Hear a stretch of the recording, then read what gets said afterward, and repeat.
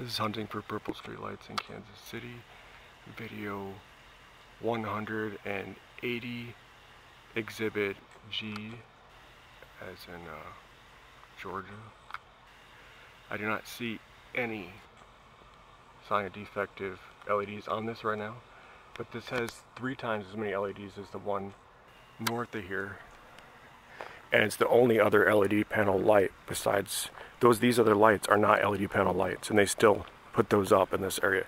So these LED panel lights are in the dead ends deliberately. That one's defective and purple.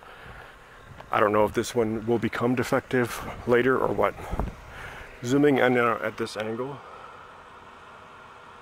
just to see if there's any hint of it at this angle maybe.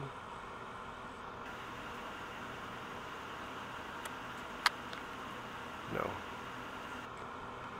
It's interesting though that they have that many more right here, and this is actually even closer to the intersection.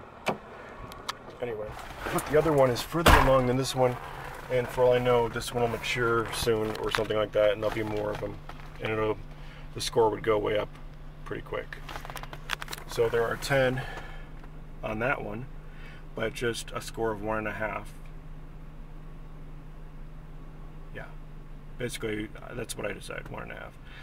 I might have to revise my scoring for the other ones, but I think it makes the most sense to consider that, especially when it isn't very purple, but then it is a double standard, and I don't know how to manage that, guys, right now.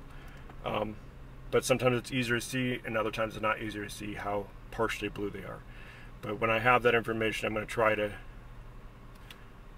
I don't know what to say about that. Maybe it's just a score of 1 for that one.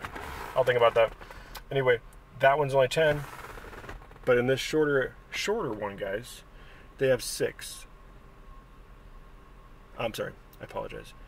They have 6 rows on this one. They have 2 rows on that one. There are 3 times as many LEDs on this one. For some reason, in this shorter dead end, these are the only 2 LED lights anyway. These other ones look like they're LED, but if you look at them, they're not LED panel lights. They deliberately put them in the dead ends, and this one's even more. It makes no sense. This thing might age and become purple. They could just relocate this light somewhere else if they wanted to, also, for all one knows. Or they really want this one to be purpler, and it's closer to the intersection anyway. It's probably for something that spreads out and then blows with the wind. That's my guess. I'm going to stop this and show you where I'm at first. Okay, all right, that's it.